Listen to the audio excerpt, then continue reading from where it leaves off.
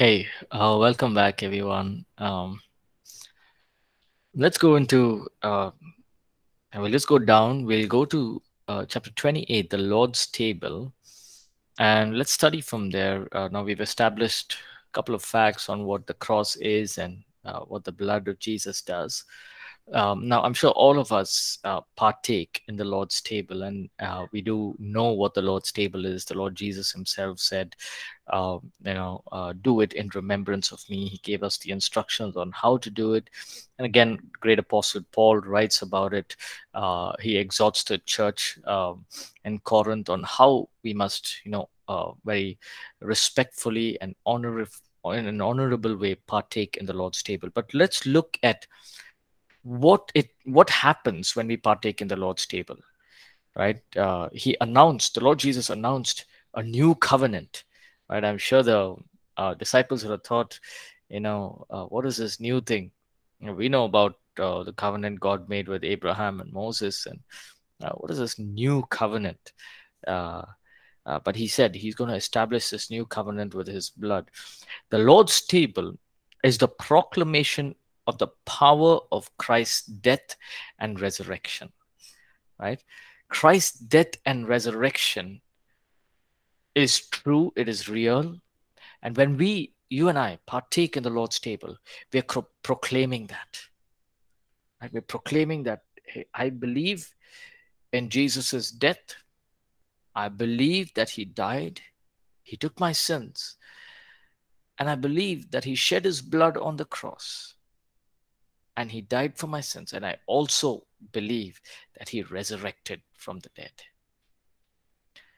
This is a token or a sign of the blood covenant God established with us. Now let's read this entire passage from 1 Corinthians chapter 11, 17 to 34. It's quite a long passage, but it's very important to read this so that we understand the gravity of the situation, understand the importance and the reverence that we need to give while we celebrate the Lord's table. Let's, one of us, please go ahead and read 1 Corinthians chapter 11, verse 17 to 34. Yes, any one of us. 1 Corinthians 11, 17 to 34.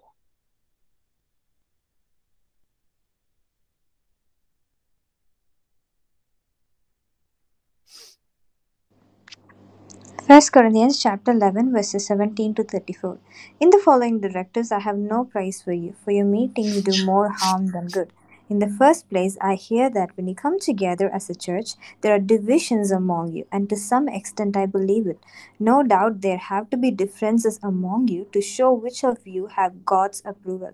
So then, when you come together, it is not Lord's supper you eat, for when you are eating, some of you go ahead with your own private suppers.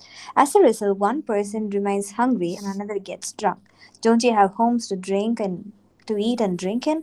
Or do you despise the church of God by humiliating those who have nothing? What shall I say to you? Shall I praise you? Certainly not in this matter. For I have received from the Lord what I also passed on to you. The Lord Jesus, on the night he was betrayed, took bread, and when he had given thanks, he broke it and said, "This is my body, which is for you. Do this in remembrance of me." In the same way, after supper, he took the cup, saying, "This cup is the new covenant in my blood. Do this whenever you drink it in remembrance of me. For whenever you eat this bread and drink this cup, you proclaim the Lord's death until he comes. So then, whoever eats the bread or drinks the cup of the Lord in an unworthy manner will be guilty of sinning against the body and the blood of the Lord. Everyone ought to examine themselves before they eat of the bread and drink from the cup. For those who eat and drink without discerning the body of Christ eat and drink judgment on themselves. That is why many among you are weak and sick, and a number of you have fallen asleep. But if we were more discerning with regard to ourselves, we would not come under such judgment. Nevertheless, when we are judged in this way by the Lord, we are being disciplined so that we will not be finally condemned with the world. So then, my dear brothers and sisters, when you gather to eat, you should all eat together. Anyone who is hungry should eat something at home, so that when you meet together, it may not result in judgment. And when I come, I will give further directions. Amen. Amen. Thank you. Thank you so much, Defina. Now, The church in Corinth is a church where they're already, flowing in the gifts of the Spirit. They're wonderful believers. But here's the problem: their moral standards are very low. Now, we must understand that a place like Corinth, there was a goddess named Aphrodite, which had thousands of prostitutes. It was a Gentile nation in the Asia Minor, a Gentile place. And we also looked briefly at Corinth and how Paul was able to minister in Greece. Uh, but here, Paul is writing something very important. He's telling them, now, one problem is there's division among you. One is saying, I follow Paul, one is saying Apollos, one is saying Peter, and all of these things. So there's division. There are different groups of people in the same church. Two, when you come together to partake in the Lord's table, what we notice is that there are some people who are going ahead with the Lord's Supper immediately. Some of them are sitting around drinking the wine and eating the bread. So it's turned into a feast, right? It's turned into a party. uh, Instead of doing this whole the Lord's partaking in the Lord's table in reverence and honorable in a holy manner, recognizing the death of Christ and what He achieved for us, it's the spiritual meaning is lost, and it's become a time of fellowship and gatherings. Something like what we have after church. We have a cup of tea and maybe some biscuits or snacks, and then they're outside the church, they're all talking and discussing. It's become something like that during the church service. Now Paul is saying, I cannot accept this. Don't you have houses where you can eat and drink and have fellowship and all those kind of things? So Paul he's getting very upset here. Firstly, he's saying there is division among you which should not be there. And above that, with all this, you'll have all the gifts of the Spirit. All of that is wonderful. There's division, and now you're partaking in the Lord's table in a dishonorable manner. And because you're doing that, he goes on to say that instead of enjoying the benefits or the blessings of the cross and what Jesus did, and through the Lord's table, instead of enjoying the blessings, what is happening? Many of you are falling sick. Many of you are going through, diseases and becoming weak in your body, in your mind, in your spirit. It's not in favor of you. Why? Because you're partaking in the Lord's table in a dishonorable manner. So Paul was very strict. He is exhorting, correcting, he's rebuking them, and he's saying, listen, you all as believers, it's wonderful you are flowing the gifts of the Spirit. Right? You know the gifts of the Spirit, you're prophesying, you have word of knowledge, all of that. It's good. But when it comes to this matter, you have failed. One, division among you. Two, you're partaking in the Lord's table in a dishonorable manner. It's become more like a feast or a celebration of, just enjoying together rather than doing it in reverence. And because as a result of that, you're falling sick, you're going through difficulties and challenges. So, what do we learn from this? First thing we learn is that God has called us to do this in an honorable manner. The Lord's table is not a place of, it's not like we're feasting and enjoying. It's a reverent thing. Yes, there are times of enjoyment, as a church, as ministries. Yes, if you have youth meetings, you have, youth camps, you enjoy, right? You have times of games and fellowship. It's a different time. Then you have even church camps. It's a good time. But every time we partake in the Lord's table, we must not forget its reverence. Especially in time and age that we are coming to, we must be very certain, and we must make sure that when we are partaking in the Lord's table, that we are not doing it out of just pride, or we are not doing it in a dishonorable way. Because if we do so, it's going to affect our lives. So Paul is telling the church, don't do it If there will be a time you can go home and do your parties and your enjoyments, right? But when you're partaking in the Lord's table, do it in reverence, right? What is the purpose and the power of the Lord's table? The purpose with which the Lord's table was given is for us to proclaim the Lord's death and this sacred celebration and experience the full blessings of the cross of Jesus Christ.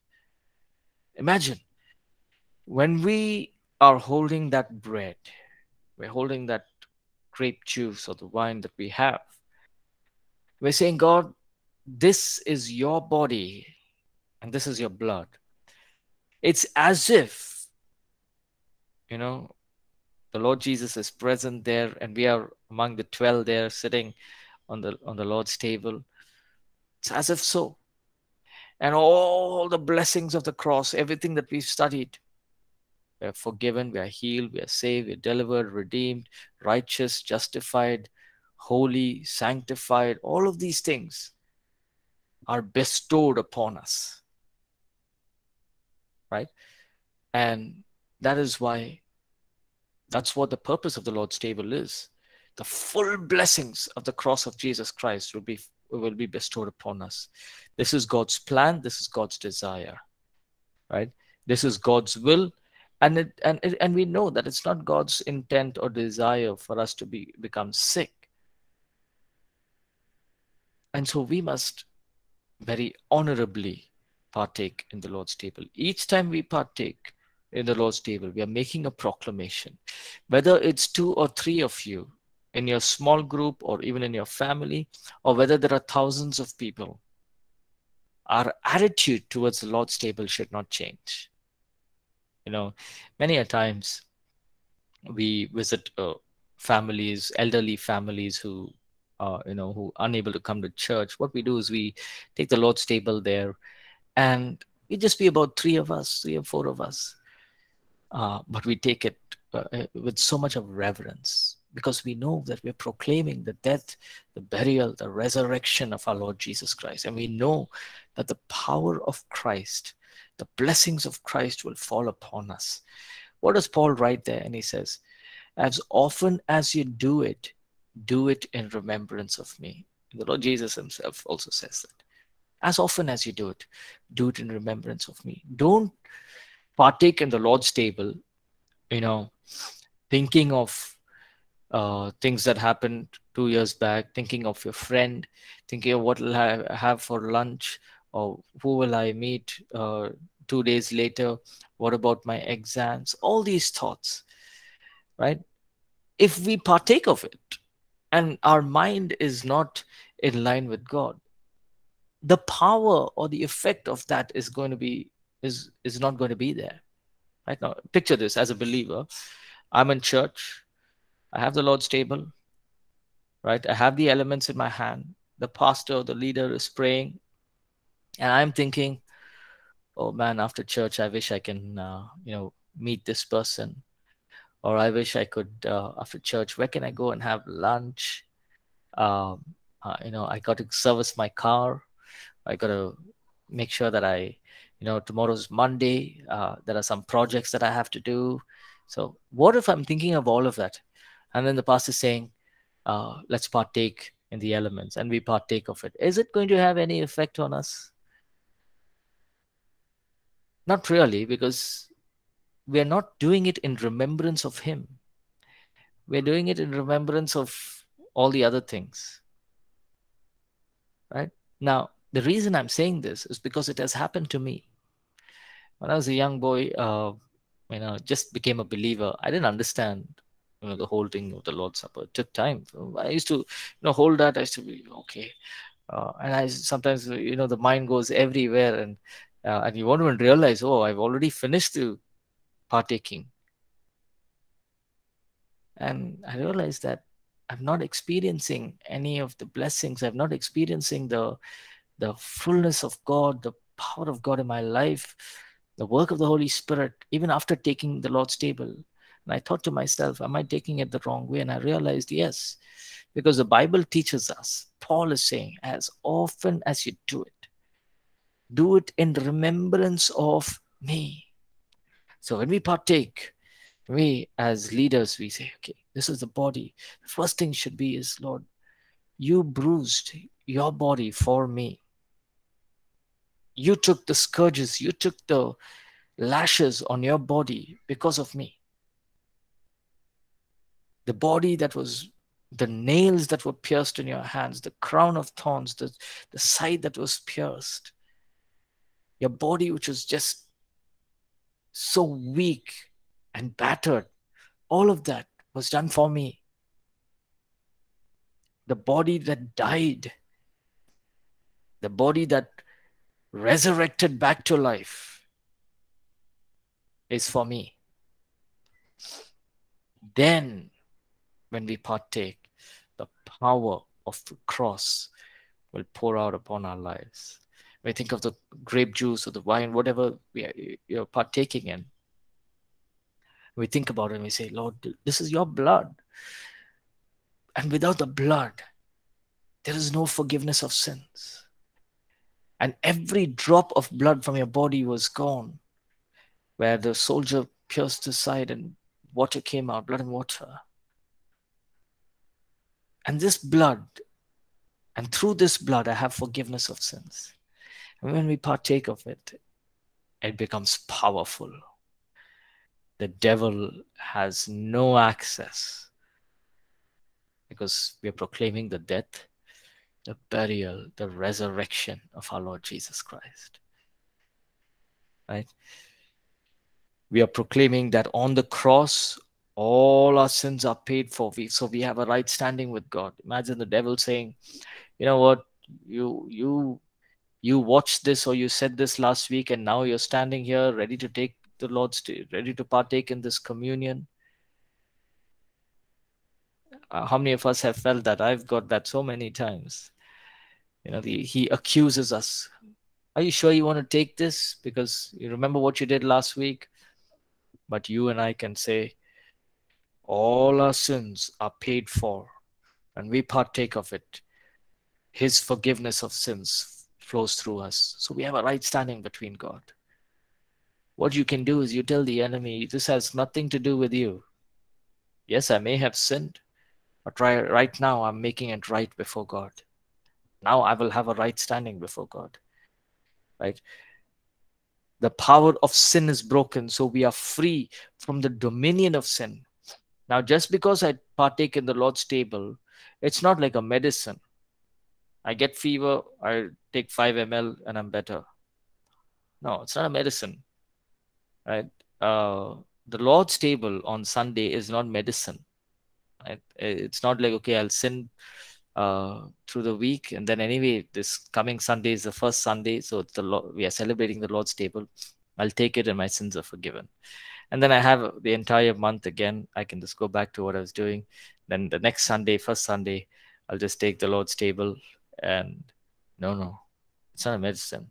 It's not a dosage that the doctors prescribe. The power of sin is broken. So the power of the enemy, sin that the enemy has, made us fall into, that power is broken. After we partake, we say, God, this area of my life, whether it is, whatever it is, whatever sinful nature that we will be struggling with, we can say, God, that power is broken because of partaking in what the blessings of the cross. Jesus removed our sickness. The Bible says by his stripes we are healed. He paid the punishment. Now we have shalom, we have restoration. Jesus removed the curse of the law so that the blessings of Abraham are made open to us. He removed the curse of the law. What was the curse of the law? The law, none of us could keep the law. Now, because of that, death and sin was still there. And sin is a curse. Death is a curse. But Jesus removed that. On the cross, he made the blessings of Abraham come upon us. The power of Satan was destroyed. Very important.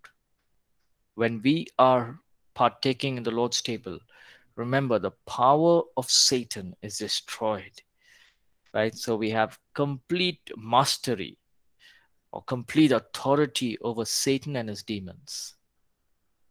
So we partake in the Lord's table, and the enemy comes maybe on a Tuesday or a Wednesday, he begins to come and bring temptations into our hearts, into our minds.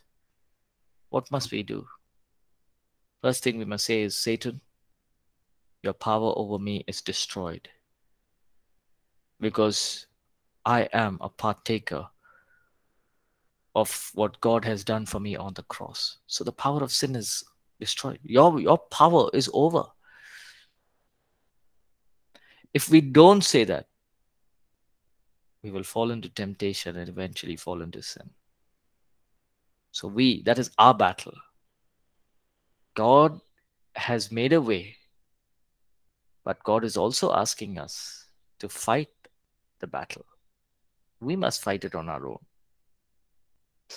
Paul writes it wonderfully to Timothy, and he says to Timothy, Timothy, you've got a church in Ephesus now, you've got ready. I've stayed there for 3 years. I've seen the leaders. I've seen it's a very difficult place. But here's what I'm going to tell you, Timothy. Fight the good fight of faith. Fight it. Everywhere Paul uses this imagery of fighting. To the Corinthians, he says, the weapons of our warfare are not carnal, they are mighty. Then to the Ephesians again, in the last chapter, he ends it by saying, put on the armor of God. Right? So it's a fight. Yes, the enemy is defeated, but he's still, around. He's still lingering. He's trying to see who he can devour. Peter writes and he says, the enemy is like a roaring lion trying to see who he can devour. But he's defeated. Right? He looks like a roaring lion, but he's not a roaring lion. Right? The Bible says the enemy is like a roaring lion. He can show himself as something. He's not really that. The in another verse it says that, I forget the chapter and verse, but it says that the devil, I think it's Peter, the devil masquerades like an angel of light. Is he an angel of light? No, but he masquerades like that. So the devil can show himself powerful. He can say, look how powerful I am, but he's defeated. Right? He can show himself as great and mighty. Right? Why is it that there's so much sin in the world? Why are people turning away from God? Because he showed himself as mighty and people are believing and he's happy with it. But you and I as believers can say, Lord, I know the power of the enemy, the power of Satan is destroyed. Colossians 1, he made a public spectacle, defeating the enemy once and for all. And here's the best part. There'll come a time in the book of Revelations, just after the 1,000-year millennium, Satan is released once again. And what does Jesus do? He takes Satan and he puts him into eternal hell, eternal damnation. No more will he be able to torment the people of God. But right now, we have to fight. There'll come a time God will do his work. Right now, we have to fight. Right? So if there's a season that we may be going through, a difficult season or a season where challenges are there, a season where we feel weak and tired, we all go through them. I remember, after getting married, I was 27 years old and I had a small baby.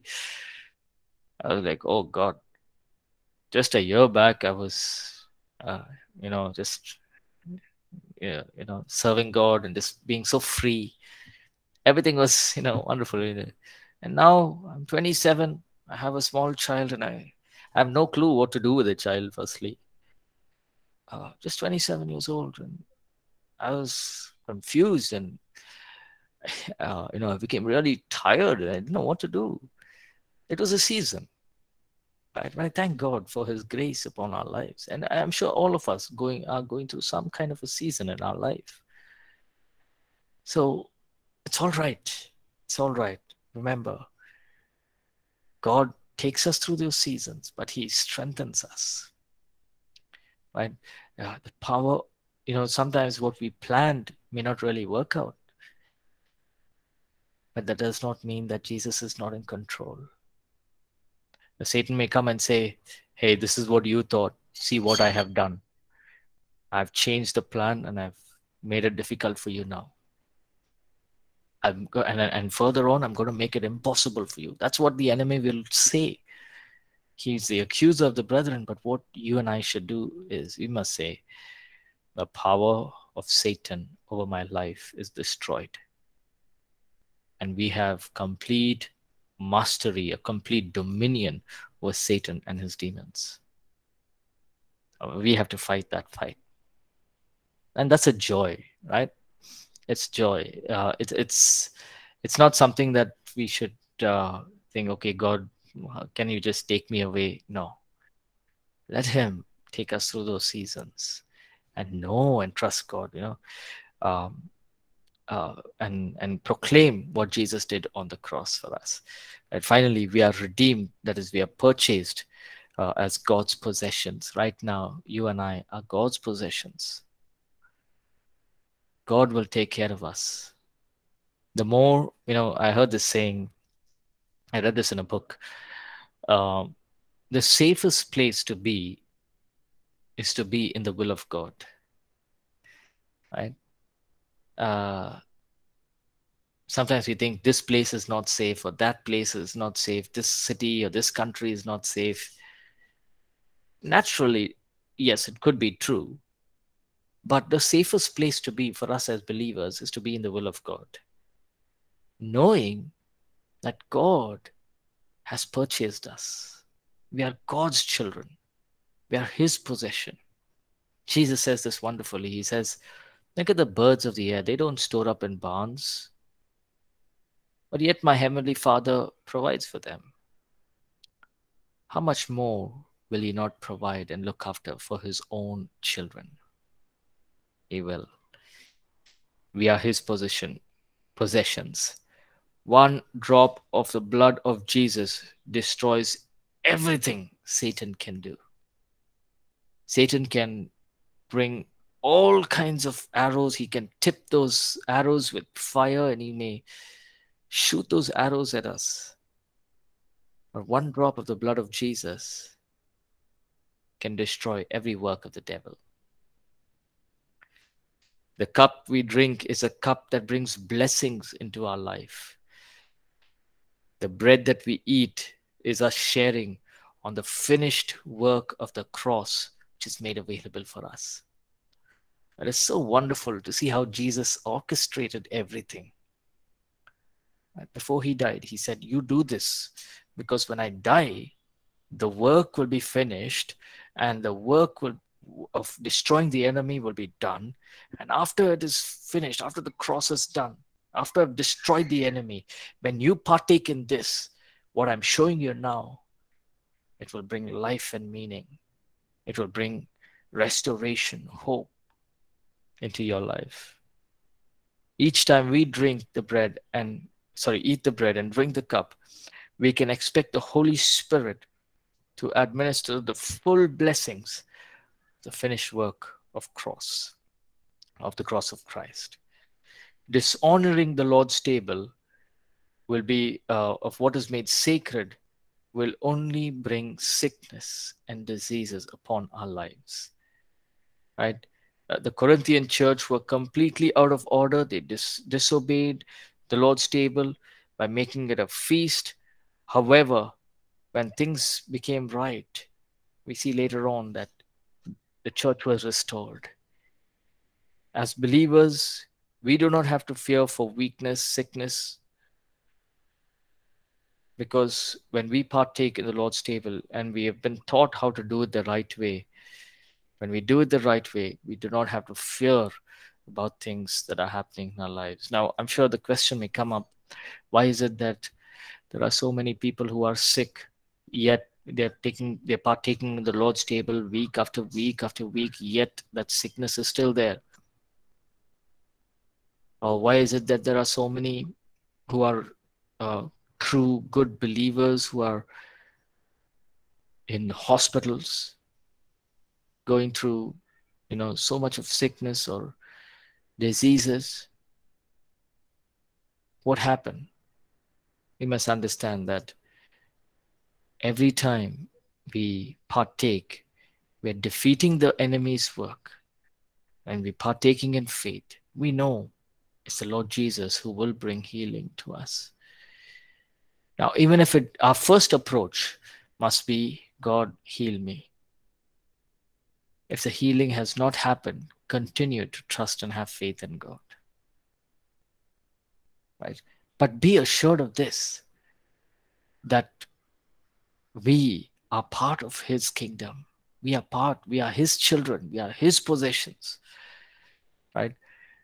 Somebody asked me this question: what about people who are good believers who are terminal? They're terminal. They have cancer, or they going to lose their life. What about them? It's a very, very hard season. It's very hard to answer these questions. But we are assured of one thing: the Lord holds us in our hands. We are His possessions, and He knows what is best for us. And we just completely trust in Him, right? Each time we celebrate the Lord's table, we bring joy to His heart and fear in the enemy's camp.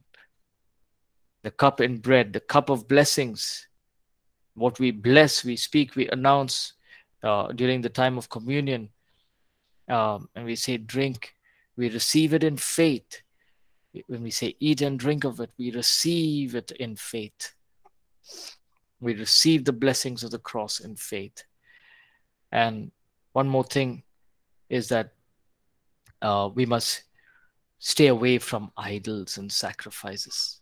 Now, I know that we all don't, partake in any of idol worship or anything, but anything that takes the place of God becomes an idol. Paul is writing in 1 Corinthians chapter 10, 19 to 24. He says, what am I saying then? That an idol is anything, or what is offered to idols is anything. Rather, that the things which Gentiles sacrifice, they sacrifice to demons and not to God. And I do not want you to have fellowship with demons. You cannot drink the cup of the Lord and the cup of demons. You cannot partake of the Lord's table and the table of demons. Or do we provoke the Lord to jealousy? Are we stronger than He? All things are lawful for me, but not all things are helpful. All things are lawful for me, but not all things edify. Let no one seek his own, but each one the other's well-being. Now, once again, the place in Corinth is a place where goddess Aphrodite. And so what is happening is that the believers in Corinth are eating food sacrificed to idols, and they're partaking in the Lord's table. Now they know that that is food sacrificed to idols. Paul recognizes this, and he says, these are sacrifices made to demons. And how can we fellowship with what is sacrificed to demons and then fellowship in the Lord's table? We cannot mix true worship and idol worship. This is unacceptable in God's eyes, and it must not happen. Right? This provokes the Lord's jealousy, and this provokes the Lord's jealous love and care for His people. And what happens is we are blocking the blessings of the cross to come into our life. Now, when in our life, when we look around, if we know that there is food sacrificed to idols that has been offered to us, avoid it. Right? Avoid it. Because Paul is saying here, how can we partake in both food sacrificed to idols and food and the Lord's table? We cannot mix both worship. So turn away from it. There are many instances where I have turned away and I've said, no, it's all right, thank you. Gently, humbly, in love. Now, the wrong thing to do is to say, "Hey, what you all are doing is wrong. You should. This is all idle. The idol cannot speak. It'll, what does it do? It's just sitting there." And those are wrong ways to speak, right? All you can say is gently, humbly, and love. Just reject it and say, "No, no, thank you." Many times, because of that humble rejection or just saying no, many of them have come and asked me, "Why is it that you don't?" And it gave me an opportunity to share the gospel, right? Now, I didn't share the gospel saying, on the Lord's table, this is what happened. Jesus said this, because they're not going to understand. But of course, you just share the simple gospel and then eventually get them to understand bigger things. We don't have to say, this is all, demonic, and only what Jesus did is, true, because he's the true God. That would be the wrong way to deal with this. Uh, just humbly, kindly, in a good manner, just say no, thank you, and move on. So the Apostle Paul has addressed four issues of eating things offered to idols here. First one, he says spiritual aspects involved. They are worshipping of demons, and here you're worshipping God. Uh, you cannot mix worship of God and the worship of demons. Three, it may be culturally acceptable, but it may not be helpful and edifying. Especially when you look at Corinth, culturally, it's okay. It's okay. You can, I'm sure the believers in the church also would have said, okay, he's, just eating the food there, and he's part. It's all right. It's culturally okay, right? But it was not edifying to the person and to the church. Four, I also need to consider the others, uh, well-being of others in the church and as believers. Now, if I take it and the others in the church see it, they say, hey, he's partaking in that. Even I can do that. Nothing's wrong with him. It's all right. So they will also partake. And so what happens is, uh, I become a testimony or an example for wrong things, right? So I always need to consider the well being of others as well. Every need is met through the blood covenant. Here, final, just the last one, and we'll close. The ultimate purpose of the blood covenant is relationship. And here, the Lord Jesus, in his blood covenant, he has made a relationship with us. Uh, when Jesus says, I am the bread of life, Jesus interjects his teaching with a passage informing the crowd that you have to eat his flesh and drink his blood. What was he trying to communicate? Remember, he was telling his disciples and the people, unless you eat my body and drink my blood. I'm sure the first thought they would have gone through is, this is not right. This is cannibalism. We can't eat your body and drink your blood. It's offensive. Not only that, in the old covenant, God has told us that we are not to touch the blood. It's offensive to God. Some of the offerings, God says, drain out all the blood. And some of the in the old covenant, God said, don't eat these animals, the hoofed animals, and don't eat this. And now you're saying, eat my body and drink my blood. It was offensive to the people who were hearing it. But what was Jesus trying to communicate? He was using blood as a covenant language, because we see him using the same language in the new covenant as well. Later on at the Lord's table, he says that, eat and drink. He says, eat, this is my body, drink, this is my blood. He was building a relationship. It was a symbolic covenant, a blood covenant that God, the Lord Jesus, was establishing with his people. Jesus then points out that it is through the work of the Holy Spirit and through the word that the blood covenant will be established over and over again. And so it's so wonderful to learn this. We'll stop here. We have a little more, but what we'll do is next week should be our last class, and then after that, I'll just post the assignment probably sometime after next Wednesday. and that will be your final assignment. So next Wednesday should be your last class, right? Okay. Before, yes, Zelatoli, yes, go ahead. Do you have a question? Um, yeah, Pastor. Sorry, Go ahead. I want to ask regarding the midterm assignment. There were some issues with my network. The network was fluctuating, and I submitted my assignment on time. But when I checked after Pastor Dinah informed me, my assignment was not yet submitted for the New Testament assignment and your assignment also. So I submitted late. So that's what I want to Okay. inform. Okay.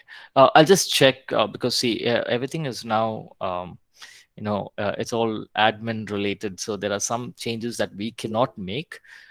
So with regards to that, I'll have to check with the admin team. Probably email you and get back to you on that. Is that okay? Yes, sure, Pastor. Thank you. Okay. Yeah. Yeah. Sure. Yes, success.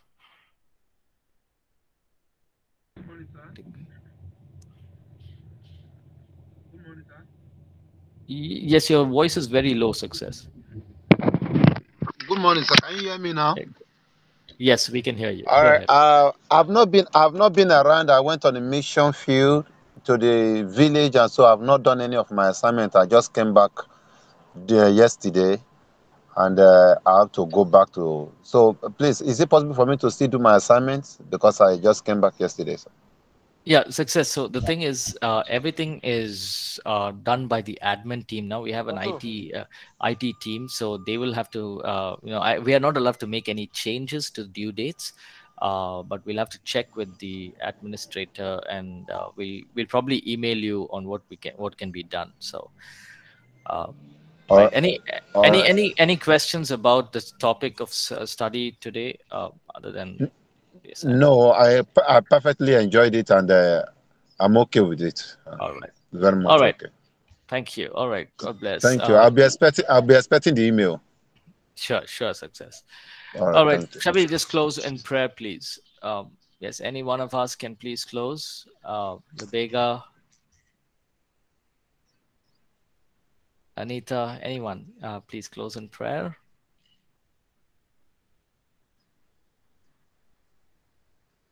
All right. Let's pray. Yeah. Father, in the name of Jesus Christ, we thank you for the lecture we have had this morning. We thank you for the strength you give to our lecturers. We thank you for every student that have participated in this program. Father, be thou glorified in the name of Jesus Christ. Father, we are going in your hands, O Lord. We commit all our activities today into your hands. Please secure us and refresh our lecturer in the name of Jesus Christ. Thank you because you are wonderful, God. In Jesus' name we pray. Amen. Amen. Amen. Thank you, success. All right. Thank you, Thank you, everyone, sir. for joining. Have a wonderful week. We'll catch up next week. All right, God bless.